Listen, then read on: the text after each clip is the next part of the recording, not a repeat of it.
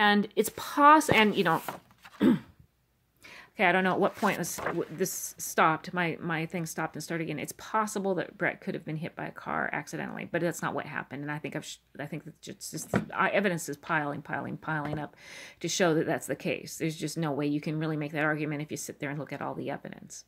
The problem is, or you know, I don't know if it's a problem, but the situation is that if you actually figure it out, you see that it's not the situation where one person decided to kill another person as a rogue act, but that, you know, it was a process that happened with a lot of people being involved. And my guess is that enough people involved with, you know, in important places were part of it that, you know, there's just no way it's ever going to get past a certain point as far as anybody, you know, going through normal systems of accountability. But what that does then is it sets up this precedent of something being too outside the norm to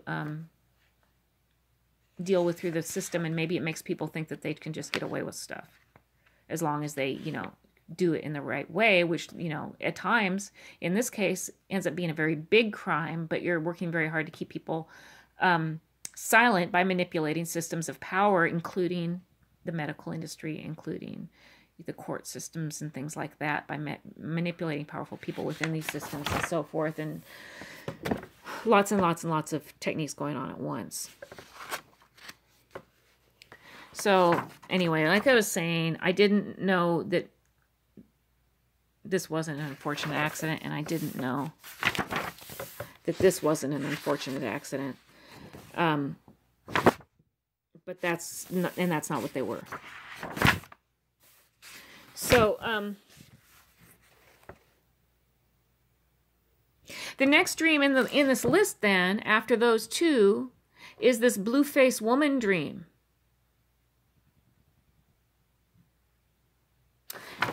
This is when Brook and I both have a nightmare at the same time, and Brook at this point is, what, 5 months old?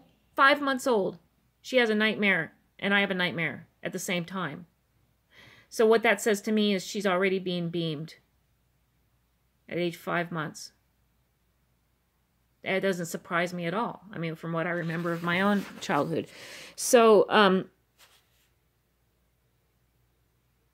3 knitting needles on this mattress, and 3 fish apparently are skewered on them.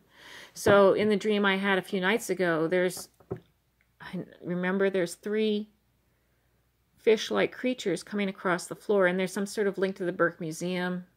I ended up looking up the Burke Museum later, and a couple days after I had that dream, in fact, I think today they're having some sort of reopening or grand opening, and there is something with them linked to whales. Or at least they mentioned something in some of their publications material, something about whales.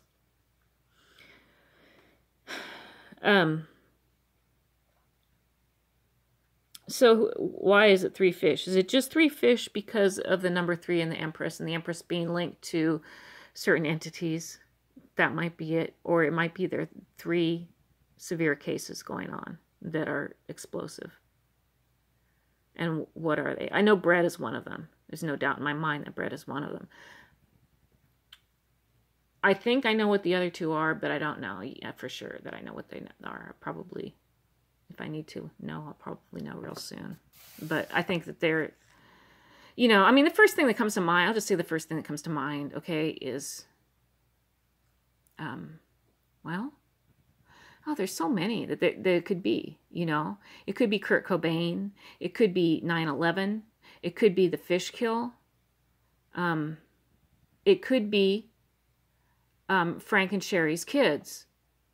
Their 3 oldest children, who I know were all assassinated. So if every symbol has 3 meanings, it could be all of those things at the same time.